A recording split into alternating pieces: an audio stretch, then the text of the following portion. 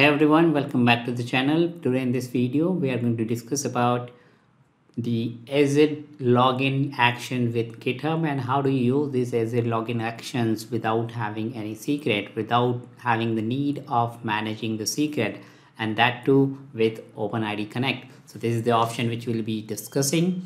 Now, if you are using the GitHub Actions with your Azure account or to manage your deployment pipeline or to manage your infrastructure pipeline, then this video is for you.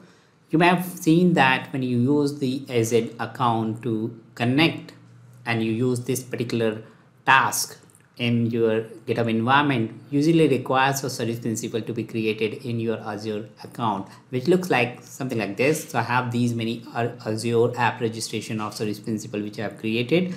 And the problem with these service principal or the app registration is the secret. As you can see here on my screen, most of my app registrations secrets are either expired or very soon going to be expired, which means that I have the headache of managing these secrets very often whenever they are supposed to be expired. Yes, of course, I can invest on automating the rotation of the secret, but that is again requires some level of skill set and developing such kind of a script. What if I tell you that we have an option now which we can use with the Azure login and this service principal to manage the deployment without having the need of any secrets and certificate? And that is what I'm going to discuss with you in today's video. So if you look at the option which we are going to discuss with this particular task, which is Azure login task of the GitHub action, this is the OpenID Connect option which we'll be discussing.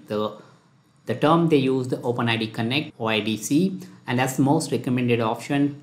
Now what do you need to do? So first of all, we need to create the new app registration. So I'm into Microsoft Entra ID, which is now a new name for the Active Directory app registration. From here we can give it any name, so I'm going to give it as in the OIDC Connect, and then that's the demo 001. Let's say that's the name I would like to give to my OpenID Connect. You can leave the default setting as is, click on the registration or the register button. That will create the app registration and the enterprise application as well. So my app registration has been created, and you can see that the enterprise application is also been created, which can be confirmed from this particular option, right?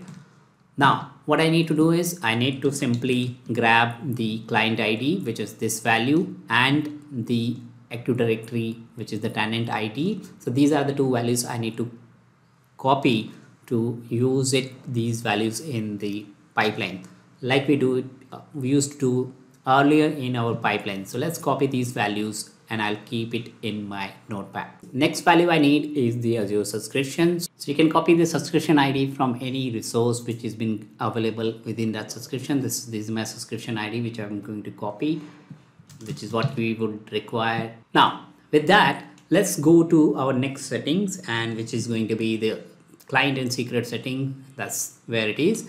I'll click here and we have to specify the OpenID Connect setting. Now you can obviously, if you were using the legacy way of connecting or using the service principal, you would have created a new client secret. But in this case, what I'm going to do, I'm going to click on this new option, federated client. Let's click on add credential, and then we are going to choose a scenario. From here, if you look at, these are the scenarios which are available, and I'll be using this scenario for now. This use case, I'm going to use this GitHub option. Now obviously, as we have chosen the GitHub actions, we have to specify some of the settings, and so the settings is going to be the name of my organization. So let's pick up the name of the organization from my GitHub account, and I'll be specifying that. Next, I have to specify the repository for the pipeline. So what I'm going to do is I'm going to specify the repository. So I already have a repository which I would like to use, and that's going to be the GitHub pilot demo repository. Next, you have to specify the entity type, which means that in which particular trigger point we would like to use this OpenID Connect. So these are some of the options. Environment, which means that when you use the environment tag for deployment or having the approval in place in your pipeline, then this is what you can specify. If you choose the environment, you have to specify your environment value name. So you know that the environments you typically find under the settings in your pipeline or in your repository, and you go to the environment, and that's where all your environments are available. So this is what you have to specify if you're choosing the environment option. For an example, here is the development environment I have. So this is that option.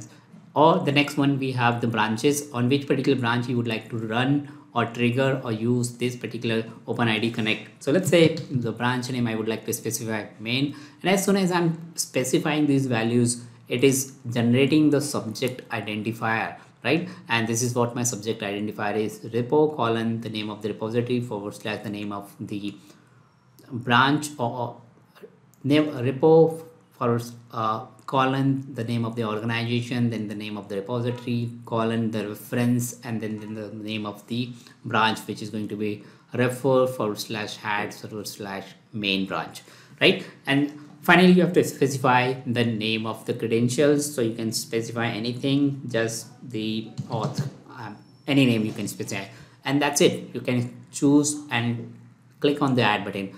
Now, going back, you can specify the OpenID Connect is for the specific tag or a specific pull request, and all that to information you can get it from here. For an example, if I click to these links, then that will give you some idea about whatever I'm talking about, what are the different options available, where exactly those options can be configured. These all are given here, right? So let's come back to our configuration, which we are using it only for the main branch. So let's click here. So our OpenID federated client is created. Next, what we need to do, we have to create the secrets in our pipeline, and we have to specify these values. So let's go to the pipeline, or let's go to our repository, not the pipeline, of course. I'll go to the settings, and then from here, security section, there are secrets and variables. I'll click on the action, and then I'll already have these secrets. What do you need to do? I'm creating these secrets, which I'll be using in my pipeline for the demonstration. So if you do not have these secrets, you can create these secrets yourself. So let me just modify the client ID and secret and other values. So let's use our value of the client ID, which is this one. As I'm modifying the existing secret, so I'm just going to update it. But if you don't have the existing secret already available, then you have to create new one in your case. So updates are done. My tenant and subscription are going to remain as is, which I have updated yesterday. So let's keep it as is. Now let's go to the code section, where we are going to create a new workflow. So I'll click on action and create new workflow just for this particular demonstration. I'll click on this option, set up a new workflow yourself. I can simply just copy from here for the demonstration. I'll go to the section and I'll use it as is, right? Now, if you look at here, we have used the permission, right? Which is this section.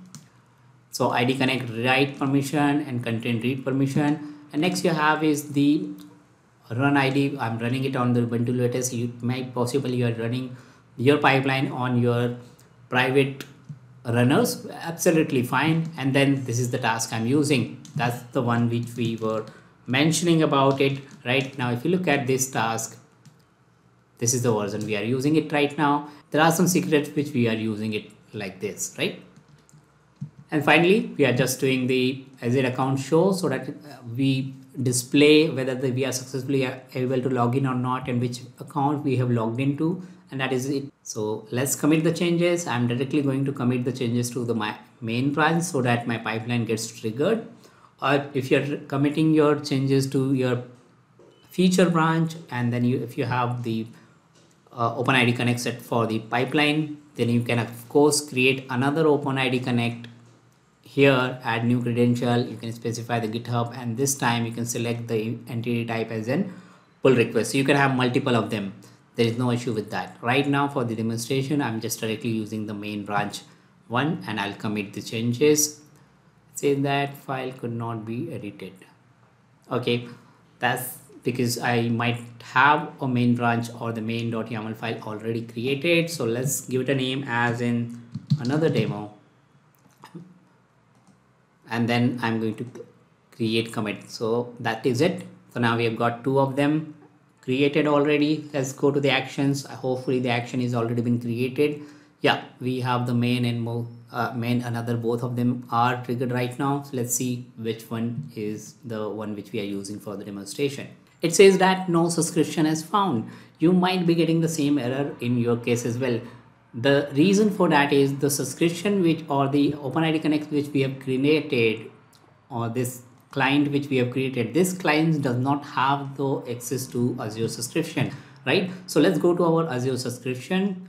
I can go to the subscription here, and then from identity and access management, I have to specify the right level of permission. So let's go to add role permission. So if you are getting the same error, that could be the issue. Now here in the role permission privilege role assignment, I'll be selecting, click on next, and then use user group or service principal option. I'll be selecting this option where I need to specify the service principal which we have created. So let's give it a name of the OID Connect which we have created, or the service principal which we have created. That is it. Let's click on the next to finally review it. Click on review and assign. So that's going to assign the permission. Now of course, to trigger the pipeline, again I need to make some changes, or maybe I'll just simply trigger the pipeline one more time. Say rerun all the jobs, trigger it, and see if that works. And this time I haven't got any error. And now if you look at carefully, what we have here is the login details, like how exactly it is trying to log into the system. It's trying to use the OIDC, which is this, right? And OIDC login is successfully. Now another thing to remember here is basically I have not used any password as such, and I have not specified any password. So if I go back to the settings and then the environment, or the environment variable, or the secrets which we have created, we have just created a client ID, subscription and tenant, and also in our OpenID Connect app registration we have not specified any secrets. So there is no headache of regenerating any secret at all.